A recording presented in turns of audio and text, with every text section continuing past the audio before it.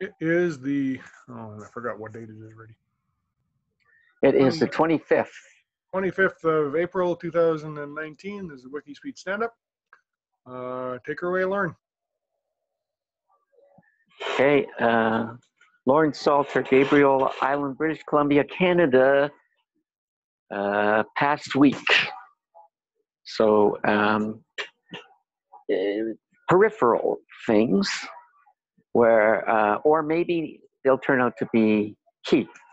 Anyways, I've been continuing to pursue a good object-oriented example. So my contact who'd won the contests in the 90s for object-oriented money-saving code steered me to a environment called Pharaoh, and so I've downloaded it, and I've downloaded a book called Pharaoh by Example, which would seem to be right up the right alley. So it's like basically a small talk. It's kind of something that small talk people have moved to. One of the things. So I'm working my way through it. I did get a surprise, which is neat, because it was talking about a game. So it has a game called Lights Off. And it's a program design. And so the classes are, the game board is one class and the game itself is another. And that's a bit of a surprise. I was thinking of it more of a kind of, that's not how I would think of a game. So it's so far it's interesting. Okay, today I spent some time watching the videos and really impressed with the latest. So anyway, I brought myself up to speed with the LRW YouTube channel videos and the working Arduino code. Very exciting and interesting. And then I remembered, because you had a program that wasn't very smooth, you thought, but yeah, so it sounded like you were reluctant to run the car, to actually drive the car with that program. And that reminded me that I had an idea for a roll cage, so I posted that for the team. A berry basket roll cage, so that it would be safer to test the program. And blocks, I did pretty much finish taxes. I still have a piece to do, and it exposed more stuff to do with taxes. Turned out I overpaid some of withholding, and I'm not going to get it back till my expert on this particular area is available again in mid-June. So anyway, it exposed some the usual, but basically it's the failing early, failing often, and so I'm happy. And that's it for me. Okay. What did I do this week? I purchased some stuff, so I got the servo to replace my CNC project. I got a servo that can swing back and forth with sonar on the Little Red Wagon. I didn't get anything mounted, but that's on the next week's agenda. I attended a Wiki project meeting on Wednesday morning to discuss what could be done and what would help us with onboarding people. We discussed a little bit about the editor. Apparently, the editor, it does keep versions. I'm not sure what I'm doing wrong exactly, but I have to explore that a little bit more. So you don't have to delete the README file and then upload a new one. You should just be able to edit the one that's there with their editor, or upload a new one and it'll just write over top. So maybe I wasn't patient enough and didn't wait for long enough. What else did I do? A little bit of code for the For the beacon, I didn't get anything wired up, but the code that I did get it typed in. I just haven't tried it yet. I was a little busy last night, and I guess that's pretty much it. I got all the parts that I ordered. I ordered a second set of parts because it wasn't gonna arrive in time, and both sets of parts showed up yesterday, so, even earlier than they were supposed to.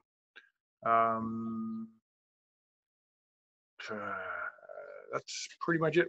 I have one Raspberry Pi kit now, which is the Pi B3 Plus, I think it's what it's called. And I haven't hooked it up to a TV yet, but that's on the agenda. Next week, test some of the code out that I did. See if I can wire some stuff up and get a mount made for the remote control truck, so I can mount the servo and mount the sonar and the infrared diodes and all that good stuff. I don't think I'll get all that done in 1 week, but we'll give it a try. And perhaps it would be nice to get a little bit more done on the wiki project. I can't even find any decent pictures of the SGT or the company commuter car to post on the project. I went into the Wikispeed Dropbox, and it keeps giving me errors. Not sure what's going on exactly. But anyway, I can't get any pictures off of it. And we haven't had anybody go through the website and check on that warning from who does our web project.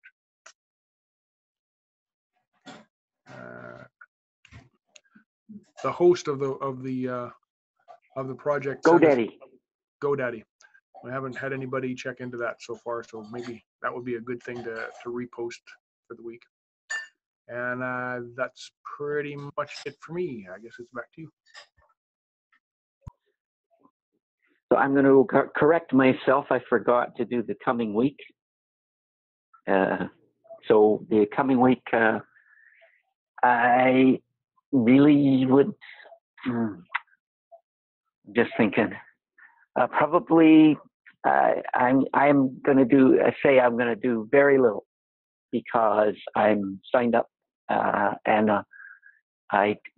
adding to the blocks. It's not a real block, but anyway, I'm signed up for a half marathon in Vancouver, and on May the 5th, and I was thinking I couldn't go because of family health and stuff, but I figured out a way to go. So I am kind of preparing for that, and so I'm not anticipating that I'm going to be doing a lot, but if I do, it will be reading some more of the object-oriented examples, and also I want to bookmark a thing in my mind for, I want to talk about the versioning of the, for example, the README in Crosstalk, and that's it. Oh yeah, so now on Retro, now I'm moving on to Retro. For myself, I'm going to do a 3. Well, I'm going to do a 4, because I did follow up on the advice on the good examples of object-oriented, and posted something and came here. Team is a 10. Process improvement, I have some thoughts. How about just imagine for next week what might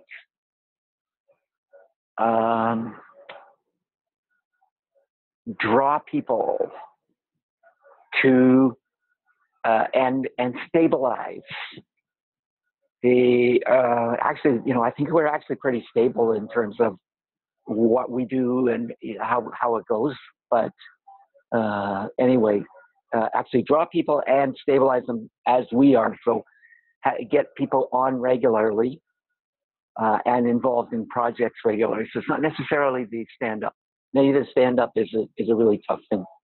But, you know, just ongoing involvement.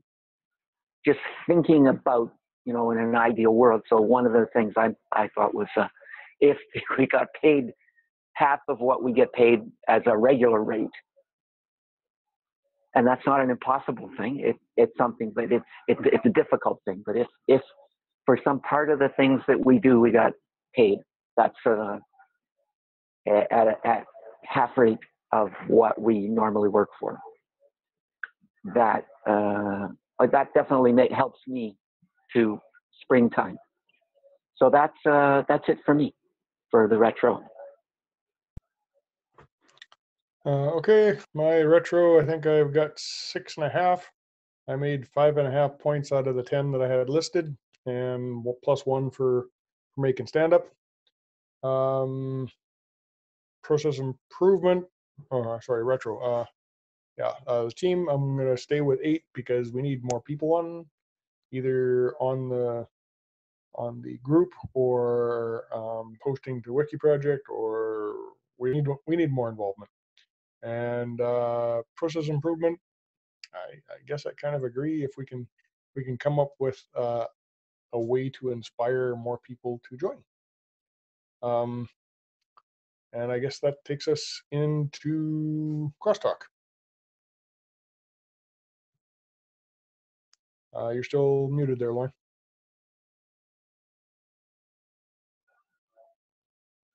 There we go. Oh, you're muted again. And you're off. We're good. Hello? Hello. Now I'm on, I think. Yes, you are. Yes, okay. Those controls are too small for me. I need that's a continuous. Actually, I have a suggestion. We have a large tablet, like I have a 10-inch tablet as the control for that works for me and everybody my age. Is something as big as a 10-inch screen as opposed to a phone with large icons. Okay, so the crosstalk though is on the Wiki Project. You're talking about Wiki Project. What is Wiki Project? Wiki Project is where we're storing the files, remember the forums and stuff. Okay. So is that, what platform is it on? It's called Wiki Project. Okay. Isn't it called Wiki Project? I think of Wiki Factory. Sorry, Wiki Factory. You're correct. Okay. Yeah. Okay. So my suggestion. Replace all of my suggestion. Wiki Project with Wiki Factory. Yeah.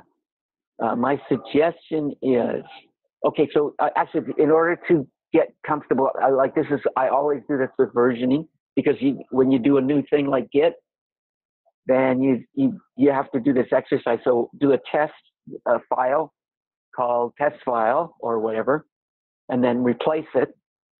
And then you need to do the learning curve of restore the earlier version, or at least view the versions. So you want to take a test file and then just overwrite it, replace it with the new one, and then you go searching for the old version, which there should be a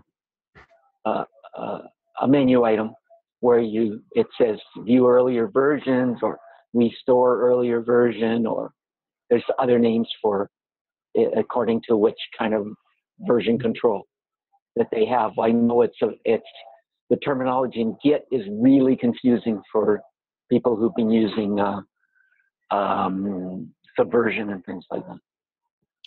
Well, and maybe it's the user interface. I don't know where to look for the toolbar that lets you get to that. Maybe it's just as simple as I haven't found it. I didn't see a lot of easy to find menus either. So that I think is a good question for the help people. Mm-hmm.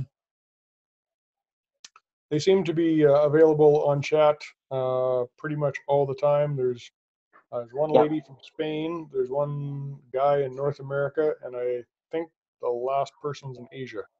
So I'm not sure how the three of them decided to come together and make a project, but they do cover the time zones pretty well. That's an advantage. Then you can work 24/7 without missing sleep. Well, and I'm not even sure that they cover work time in their own time zone, but they cover our time and they seem to overlap. So. Right. Cool. Yeah. So then, if you have your so I'll try and do it too, but do the thing, overwrite, and then have it ready, and then say, okay, walk me through. How do I find the earlier version? How do I restore it? How do I unrestore it? Or what are the features? What can I do? Okay. And I guess I'm going to have to ask, when you save a new version of the README, where do you find it? I guess exactly. Because I actually went on a different web browser to go and look, and it looked the same to me. It wasn't the newer one. So that's a mistake. There should be something saying, save new version, or it should acknowledge some way when you basically edit and update it. Mm-hmm.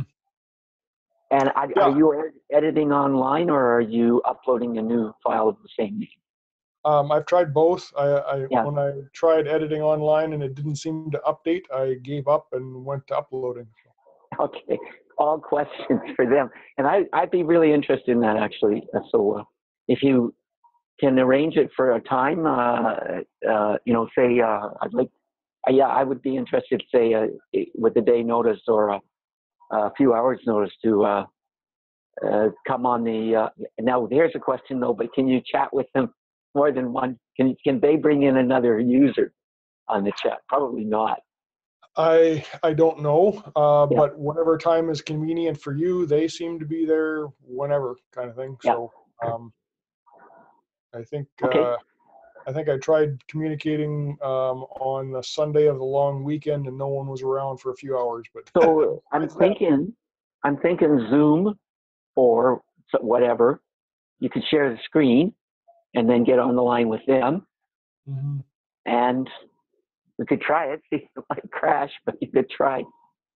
Me lurking over your shoulder, looking over your shoulder as you do it. Well, at the very least, I could get it recorded. So. Yeah. Okay. I'll see if I can do that. Yeah, but on top of that, it was just it was so cool. It was exciting, and to when you got that the ramp up speed and the turn and straighten done. Very cool. Yep, I'm seeing some functionality at the end of the tunnel here. Hopefully, it'll be in time for my wife to actually use something this summer. Yeah. So this marathon is the first one. So I'm not going to have the thing for this marathon. I'm doing two more, one on July 1st and one on September 30th. I'm thinking maybe more. There's also another run here where they're really interested because it's an ultra marathon who organizes it. I know her. And she is, I think, did I tell you about the application she thought of when I told her about the project? I don't think so. Okay, so she's an ultra marathoner, basically 60K and up. And so most of them are, most of their road races, and they have a van with them following. But there are trail ultra marathons, and they can't take a truck. So she thought it'd be very cool to have a follow me thing. Now the range is a problem, but they do cache stuff on the way, so you could cache charged batteries or whatever on the way. Yeah. Well, and it's going to be a big a big challenge to make it narrow enough to fit where everybody can go, and enough suspension to make it so that it'll take the bumps, but at the same time not tip over easy. So the trail run, in my experience, I've been on one, and they vary, but the one in Arizona I was on was a wide trail. It probably took service vehicles on it. It ran through, it did things like running through arroyos, dry riverbeds, little dry creek beds, actually. That could be a challenge, but the general thing was a fairly broad path. Mm-hmm. So it wasn't, it varies from event to event. I mean, if it's a really goat path kind of thing, then you'd be stuck with the unicycle, a unicycle. That would be an interesting one, yes. Okay. Okay. Well, anything else you want to talk about?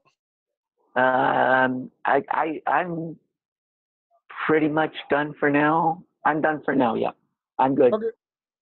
Okay. So we will get this posted, and hopefully we'll have some progress for next week. Yep. Okay. See you next week, if not sooner. Yeah, hopefully if we can get it arranged, it'll be sooner.